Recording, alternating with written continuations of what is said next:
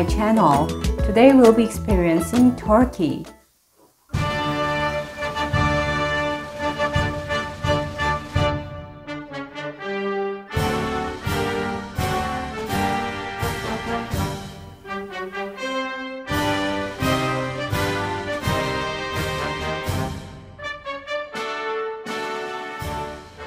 Turkey is a country which is lying partly in Asia and partly in Europe.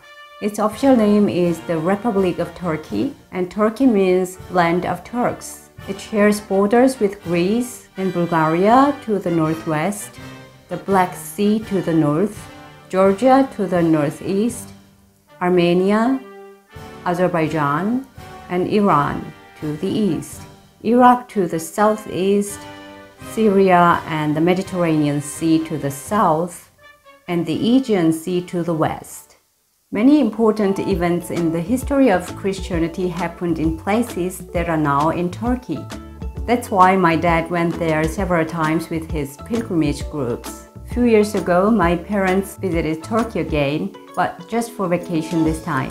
So this video will be their throwback travel from 20th century and 21st century. Again, it is a country I've never been to, but since my childhood, I've seen many pictures of it. So I feel like as if I were traveling there myself.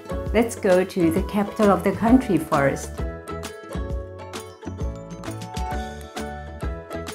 The capital of Turkey is Ankara, which is very modern and the second largest city of the country. It was made the capital of Turkey in 1923, but is packed with history and culture from Roman remains to Ottoman castles. Ottoman Empire was an empire created by Turkish tribes in Anatolia that grew to the one of the most powerful states in the world during the 15th and 16th centuries.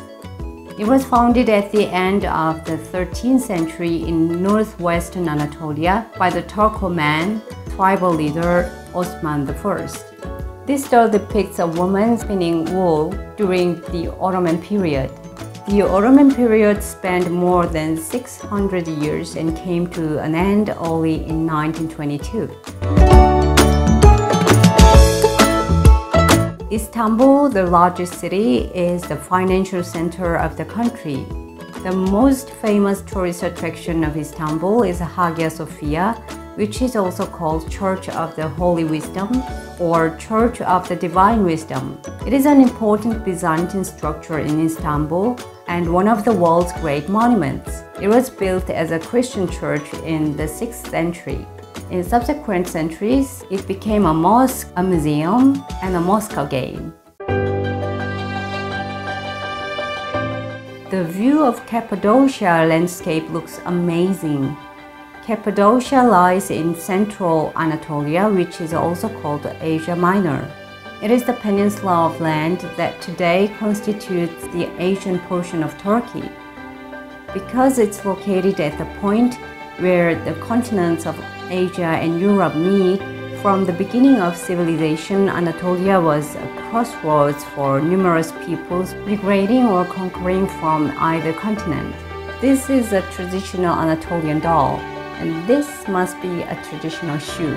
Görem has been voted one of the most beautiful villages in the world by several travel magazines. The village is half buried into the hill, its stone house facades hiding a maze of cave rooms below. These photos show the Zelf Open-Air Museum in Cappadocia.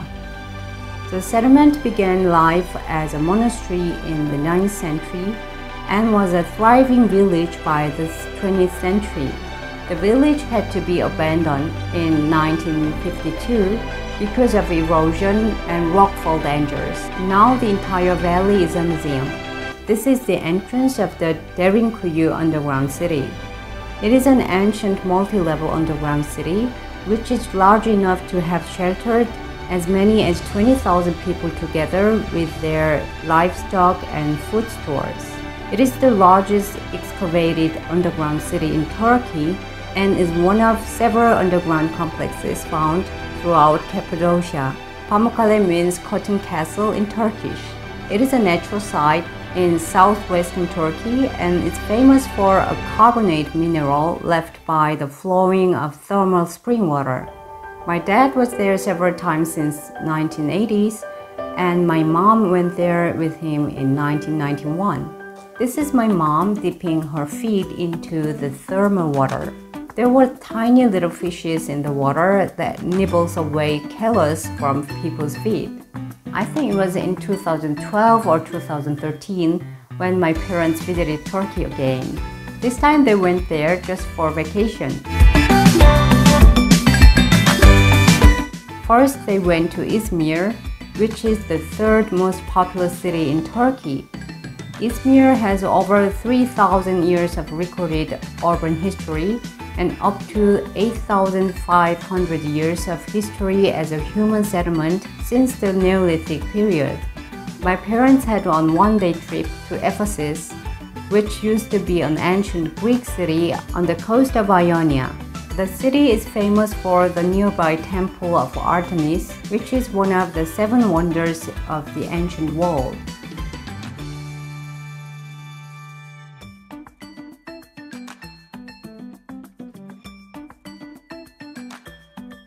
For most of the last 3,000 years, people thought that Homer's Iliad was fiction and that Troy never existed. Then in 1863, a British expatriate named Frank Culver discovered ancient ruins in Turkey and was convinced they were Troy. And in 1868, Heinrich Schliemann showed up, provided money for more digging, and took credit for discovering Troy. My parents took a picture in front of the Trojan horse. Of course, it's not the original one, which was made from wood. They went to Bergama as well. The city was the ancient Greek and Roman cultural center of Pergamon. Its ancient ruins have been attracting many tourists until today, although its famous temple has been moved to the Pergamon Museum in Berlin, in Germany. Turkish cuisine is largely the heritage of Ottoman cuisine, which can be described as a fusion or refinement of Mediterranean, Balkan, Middle Eastern, Central Asian, Eastern European, and Armenian cuisines. What is the national dish of Turkey? It is hard to say because every region has its own unique one, but it is a wheat country. The various forms of wheat are consumed in Turkey. The most consumed wheat product is the bread. Especially simit is very popular. It's like a Turkish bagel. The second most consumed wheat product is bulgur, which is a cereal food made from the cracked parboiled growths of several different wheat species, most often from durum wheat. The most famous Turkish food outside of Turkey is doner kebab. Actually, kebabs are various cooked meat dishes in Middle Eastern cuisine, but in foreign countries, many people think of the fast food with sliced meat and vegetables in a white bread. Lahmacun is like a Turkish pizza, a thin piece of dough topped with minced meat, minced vegetables, and herbs, including onions, garlic, tomatoes, red peppers, and parsley, and spices such as chili pepper, paprika, and cinnamon, then baked. Lahmacun is often wrapped with vegetables, and unlike pizza, it's not usually prepared with cheese and the crust is thinner. Turkish ice cream and baklava are popular desserts. This week I tried to make cabbage rolls in Turkish style. See you in the kitchen!